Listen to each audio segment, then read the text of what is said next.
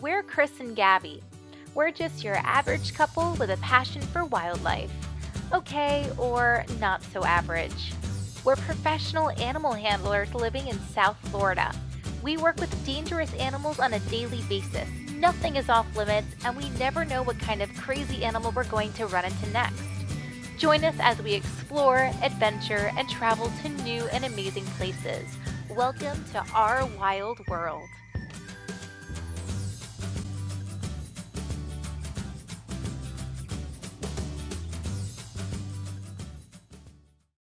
Hey guys, so we're out at this spot. It's a pretty clear area, and I'm gonna hop in with my underwater housing and try to get some underwater shots of fish and turtles and things like that in the area. Yeah. Yeah? And what are you gonna do? I might hop in a little bit, but obviously we do live in Florida. We have 2 million alligators here, so I might just stay and play lookout for you, just in case. Sounds good. Yeah, we'll have to see.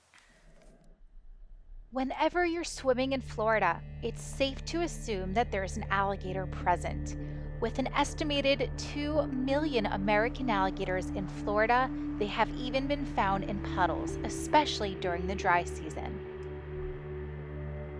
This is why it's so important to be aware.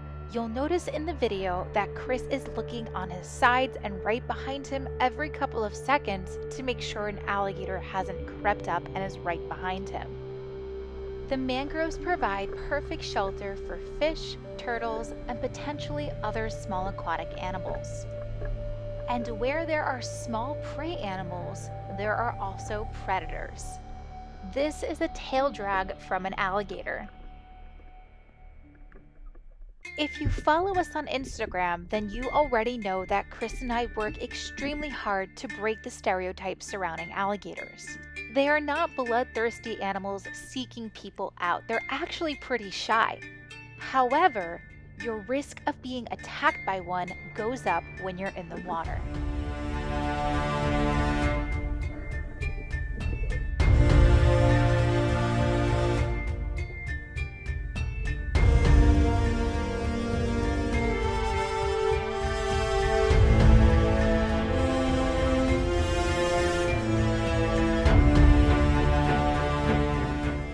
Now, obviously, we advise people not to go swimming in the water in Florida.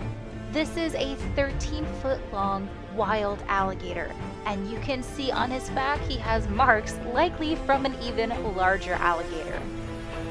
Chris has been a professional alligator handler and behavior expert for over a decade. He knows what he's doing, and he also knows how to read the situation and the animal's body language. It's also really important to understand that harassing wild alligators in Florida is illegal. Chris is keeping a safe and respectable distance from the animal, and as you can see, it's unfazed. He's not running away, he's not backing up, Chris isn't bothering him. And once he gets his shots, he's on his way.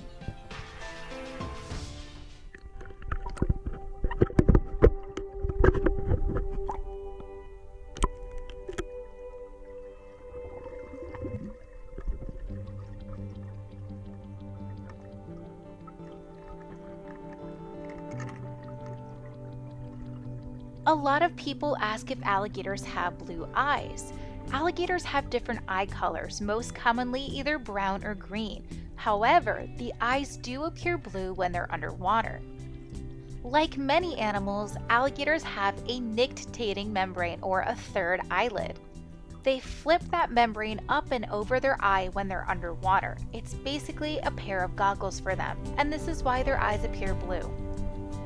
Depending on the size of the alligator, they have the potential to hold their breath from 2 to 6 hours. It's not uncommon to see an alligator with just its nostrils and eyes above the water. This is where they do most of their hunting anyway. And that's actually why it's so dangerous to swim with them. When the alligator's hunting above the surface, they're only seeing your head when you're in the water. So you don't look like a big person anymore. Now you look like potentially easy prey for that alligator. And that's why we recommend never swimming with them. Hey guys, so I just got out of the water. I definitely got some pretty cool shots. There were some huge bass in there. I don't think I got any good shots of the bass because they just took off. But there were some that, I mean, like huge bass in there. So that was really cool. I was able to get a couple shots and a little bit of video of the alligator too. On that note, you know, everybody was asking me, how do you do this safely? The answer is you don't. It's not safe. All right, they're alligators, okay? Like you see me working with alligators in captivity all the time, and they're very calm and easygoing because we work with them, we train them, we habituate them. In the wild, doing this kind of stuff is very dangerous. I do not recommend anybody ever goes into the water where alligators are present. It's really, really bad idea. Even knowing everything that I know and having handled alligators like professionally for what, 16 years, I do not recommend anybody going in there. And even knowing what I know, I get nervous in there. Like, I'm not gonna lie. It does get scary. What happens is if you're on the surface and you're swimming along, and he's on the surface, from his point of view, he only sees the top of your head, your arms moving, you look small enough to be prey. And that's how I have had even a small alligator try to attack me in the water like that. And even a little alligator like that gets up behind you, you don't see it coming, grabs your head, neck's broken. That's it. Even a little gator like that. And it's not like he's trying to eat you as an adult man or an adult person. You know, it's just the idea that he sees something small to be prey from his point of view, and he's going to come in and he's going to investigate it, you know? So that's what you worry about. So a lot of people also ask me when I'm doing this kind of stuff, what do you do if an alligator does come after you? Honestly, it's like, what do you do if somebody tried to mug you? It's going to depend on what the situation is, what exactly happens, what is the area, the location you're in, what are you doing, what are they doing to try to get you. There's a lot of variables going on right there, and there's no like, well, if you do this, you'll be safe. It doesn't work like that. You know, reality is very messy. So when I'm out here, I just try to really keep my head on a swivel, look around all the time, always be aware. I had Gabby help and watch out for me out there. But, you know, best thing you do is don't get yourself in this kind of a situation. Don't ever go out where there are alligators. You know, again, I love getting out there and getting shots of them, getting video, and I want to share that stuff with you guys, but I absolutely don't want to influence somebody to come out and try this on their own. Understand, I've been doing this my whole life, and it is still very dangerous to me, so definitely don't go out and do it on your own. Keep in mind, it is also against the law to feed or harass alligators. Like when I see him out here, I can get a couple shots of him. If he swims away, I don't pursue it. I don't chase them. I don't harass them. And you absolutely never, ever, ever feed them. That's really, really big too. You can get in serious legal trouble for that. And then also, a fed gator is a dead gator. Once you feed them, they learn to associate you with food. You don't have the food. You or somebody else could be the food. Makes it very dangerous for people. But then also, they lose their fear. They hang around, and then they get killed for that. You know, they're seen as a threat when they lose their fear. So don't ever feed them, anything like that. Thanks for watching, guys, and we're going to put in some of the photos I took today, and then we'll also add in a couple other older alligator photos I've taken in the wild, just because, you know, it's really cool, and we're kind of on that topic, so let's add a couple of those in, too.